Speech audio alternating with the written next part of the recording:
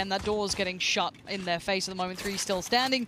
They haven't been able to really do much damage just yet. A little bit of play up middle, but Defo still... How is he winning these fights? It is just Jesse, and it's all on Jesse. In a 1v3, it's done. It is the cleanest run imaginable. 13-0.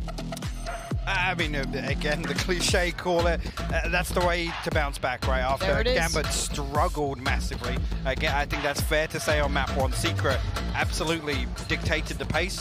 Yep. They set the precedent. GAMBIT come right back through and just go, no, not letting you do that. And the big concern now, I said to this halfway through Icebox, don't talk to me about the veto. Now we're going bind. And that's just, it's got to be such a concern. Again, we look towards that preparation factor on the side of Secret, whether or not they're going to be able to get their foot in the door, honestly, early on.